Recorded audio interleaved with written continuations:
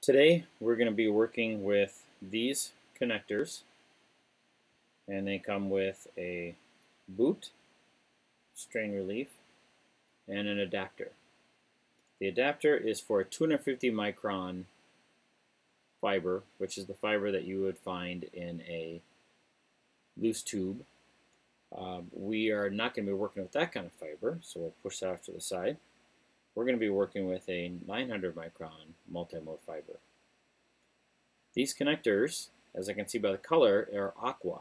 Aqua means that they are a 50 micron, 125 cladding, which is OM3 or OM4 fiber connectors. Unfortunately, the fiber that I sent with you is 62.5 fiber. So this is OM1. So what we're going to need to do is you're going to need to cut the end just enough that you can get a hold of a fiber. Pull one of the fibers out. I pulled the white one out. So we're going to connect the 62.5 fiber to the 50 micron connector.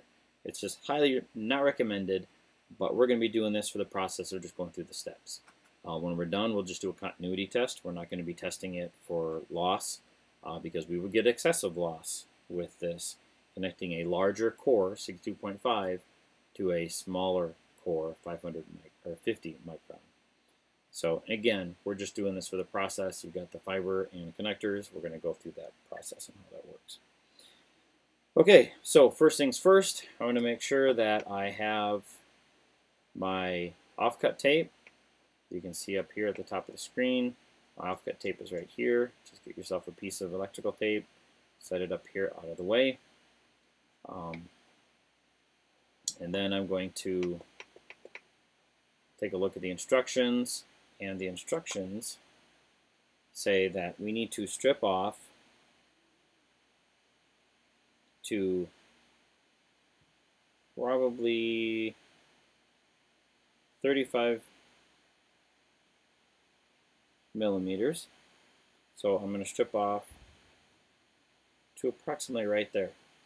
I'm going to get my fiber stripper, and I'm going to strip off that much. Again, I want to make sure that I strip off about a ½ inch at a time. Don't strip off too much. Okay. Again, I'm holding my handles where the curved handle goes towards my fingers. I'm holding it at about a 45-degree angle away from me so I can see the actual fiber go into the slot. I'm going to squeeze it just enough that I can feel it pinch through the jacket, and I'm going to pull the fiber. Now this one, I didn't get the tool squeezed down hard enough, and I just pulled the fiber completely off. So we can take this and just stick it on our offcut tape out of the way. We'll try it again. Again, I want to squeeze just through the jacket, pull the fiber out, and now you can see the little piece of fiber there. Okay, so I'm going to keep doing that, taking off just the white jacket. And now they got about an inch. I'm going to pull off all of that type buffer. You can see that white plastic stuff get stripped off. And I'm going to strip off some more here. Again, no more than about a ½ inch at a time. Oh, so as I pulled it, the fiber broke, which happens. So now I'm going to take this piece of fiber, put it on my offcut tape, and I'm going to keep stripping away.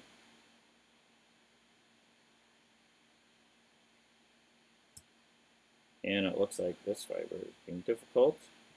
I'm taking too much at a time. So that means I got to take a little less every time. So I'm going down to about just over a ¼ inch at a time.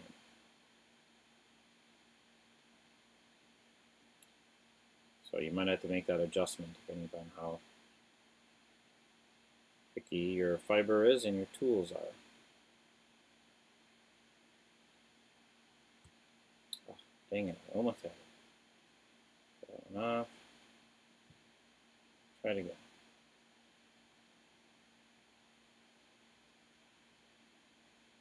About a ¼ inch. I'm getting a little too zealous, trying to take too much off at once.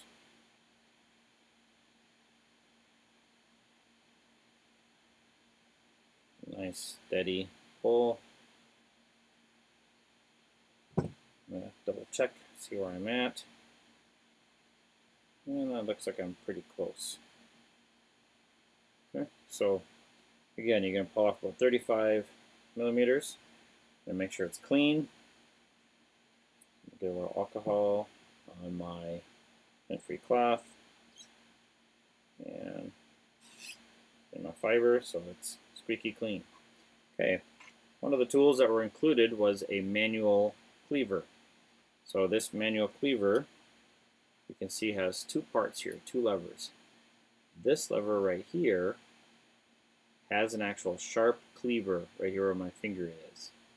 And that's what's going to actually cleave or score the glass at that particular mark.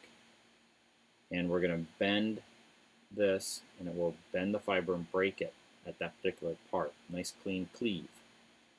The other part here, you can see with my finger that I'm pinching, opens up a spot where we can hold the fiber in place at the specific point where we want it cut. So the instructions say for these I need to cleave it at 10.5 millimeters. So at the 10.5 millimeter mark. So I'm going to place my fiber in. See if I can zoom in a little bit more here. And I'm going to open up my tool. I'm going to slide it in until the white part of the jacket is at the 10.5 mark. So right there. Then I'm going to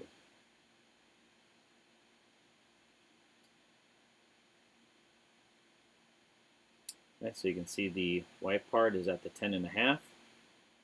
Okay, right there. There's my 10.5, and my fiber is trapped inside there. It's trapped by this little lever right here. Okay, when I'm ready, I'll hold it sideways like this.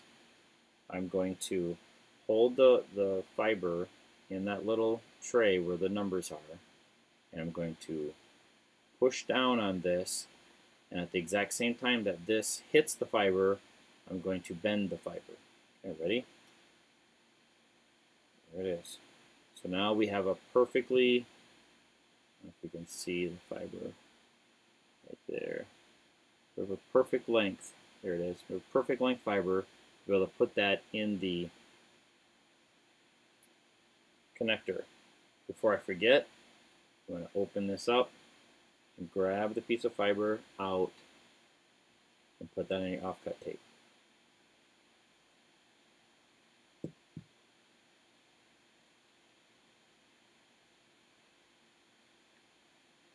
Next, I'm going to make sure that my connector is put together properly.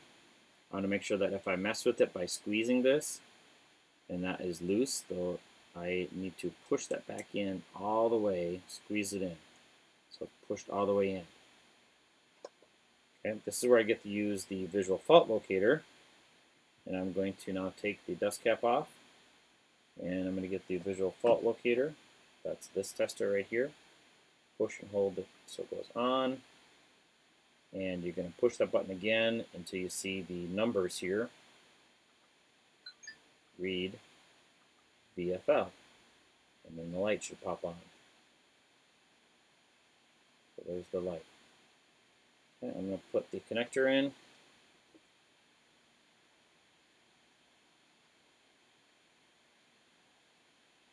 Push all the way in, and you can see the light only goes this far because that's the end of the fiber that's already inside this pre-polished connector. I'm now going to take my fiber, I'm going to slide it in. Again, make sure your boot is on, don't forget the boot. Okay, I'm going to slide the fiber in there.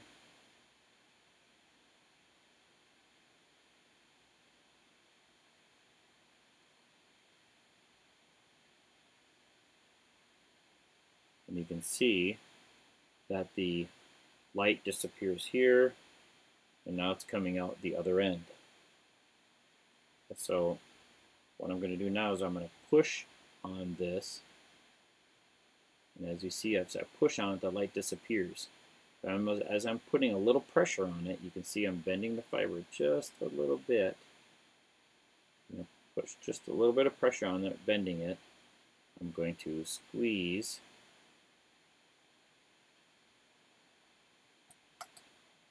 the end.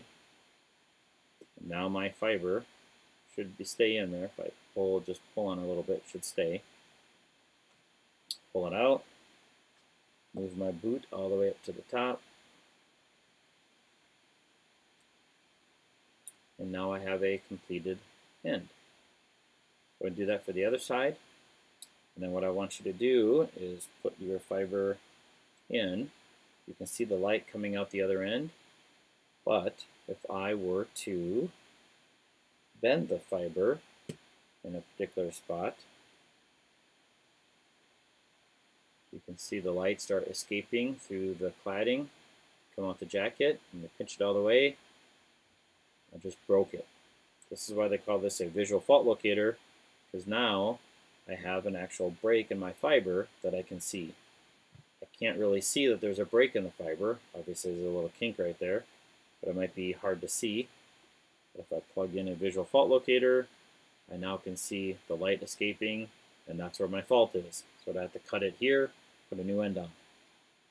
That's what you will want to try for this lab.